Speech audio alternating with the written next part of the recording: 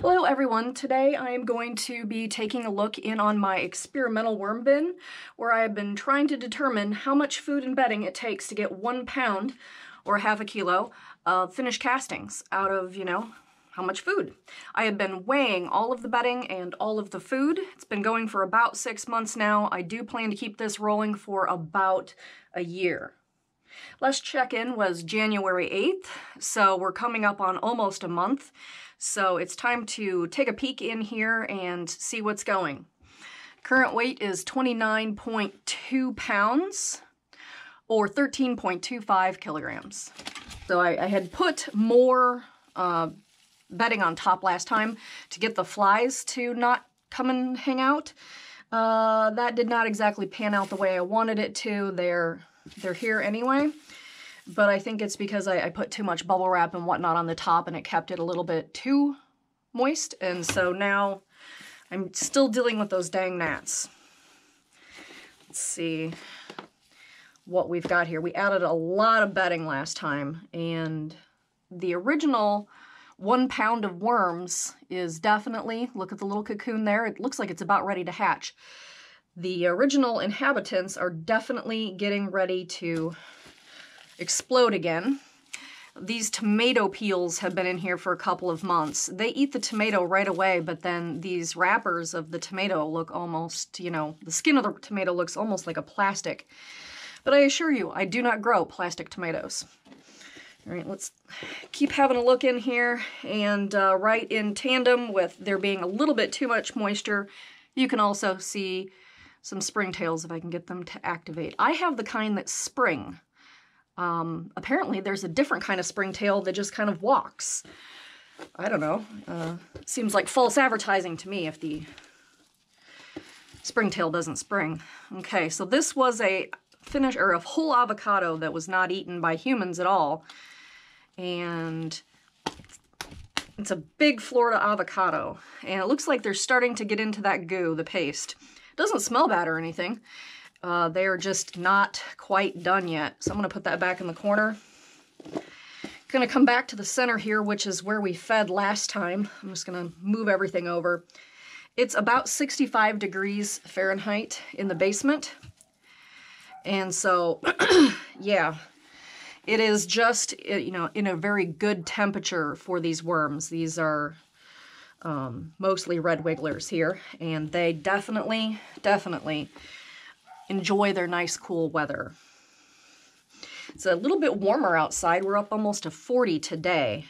So everybody else is less miserable with the increasingly warm weather. I know we just made it to February, but it seems like the worst of it is definitely over. Fingers crossed, knock on wood, all that. I don't know, the older I get, the more I am over winter. Never really did enjoy winter sports like, skiing or whatever. I just really don't enjoy driving in snow. So let's see what we've got here.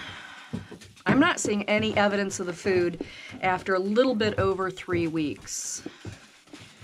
So we made some good time. There's just the super long-term food that's still in here.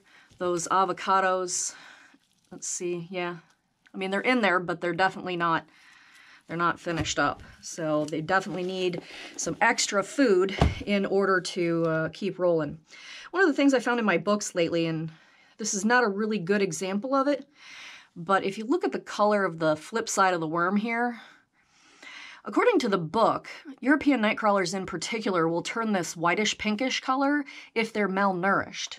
I thought that was pretty interesting that they called out European nightcrawlers in particular are susceptible to losing their pigmentation when they are malnourished. These guys are definitely not malnourished because they got like 5 pounds of food last time. I definitely do not think we need more bedding this time, so I am just going to go ahead and start digging them a hole so they can get more food. If you want to make a Little Worm's day, why don't you click that subscribe button? And while you're at it, why not give them the muddy thumbs up? All right, so for this side of the bin, I have some previously frozen bananas. These ought to go over really well, except for the stem. The stems usually last for a couple of months, but those bananas are definitely going to be on the favorite foods list of those worms. Alright, so yeah, I think we're just gonna have to put up with those tomato skins for a while. Bin's getting super full. And we're going to add another bag of food here, which has got some peppers, lemongrass, and melon in there. I think we gave them that whole pumpkin last time and we didn't even so much as see a stem. It's pretty wild. Let's see how they do on this lemongrass. I suspect that's going to be a long-term food. Now let's move this all over and see what the final tally for today is in the way of weight. Okay, the final weight for today is 33.6 pounds, which is 15.25 kilograms. If you like this series, I can go ahead and link my playlist to it right over here so you can watch from the beginning. And if you've already watched that, YouTube thinks you're going to like this video right over here. All right, guys, thanks for hanging out with me and my worms, and everybody have a good day.